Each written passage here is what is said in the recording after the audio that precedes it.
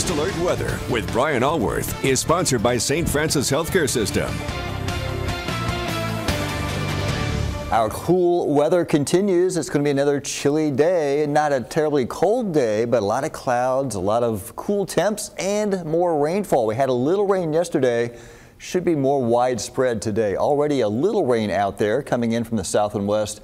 First Alert Doppler, this is right now, shows scattered rain from, say, Ripley County, Carter County east into Butler County, continuing to move east. Looks like Dexter is coming down 60. This is, just little small showers, light rain, nothing terribly heavy.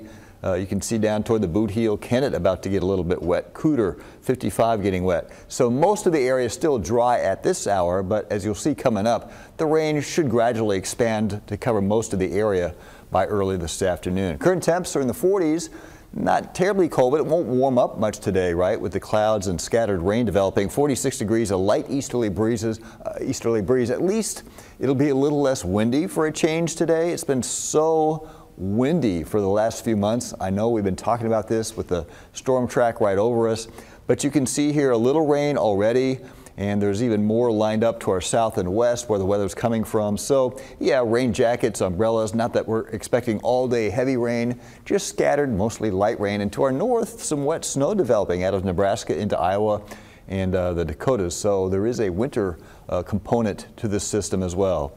But again, by about midday today, the rain's more extensive, gradually gets into southern Illinois, especially this afternoon, this evening. Now, if you're heading out this evening at 7 o'clock, we're still showing some scattered rain. But by about midnight, it's all gone, and tomorrow morning should be dry. But you will notice tomorrow, even though it's going to be dry, those wind arrows back. So after one day of less wind today, more wind tomorrow. Tomorrow evening, Friday evening, should be mostly, or we'll call it partly cloudy and dry, but it will be chilly tomorrow evening. So today's highs, upper 40s to mid 50s, and yeah, scattered light rain developing. Doesn't look too heavy. Tonight, the rain pushes off. By tomorrow morning, it'll be dry but breezy and chilly. Lows tomorrow morning 30s to low 40s, a little cooler than this morning. And tomorrow we get a break from the rain, but it'll still be cool for this time of year. Saturday and Sunday, if anything, even cooler and a better chance of more extensive rain, especially in our western counties Saturday afternoon, moving out of our eastern counties by Sunday morning. So get ready for another round of rain over the weekend. It won't rain all weekend, but especially Saturday night looking wet, maybe a little thunder too.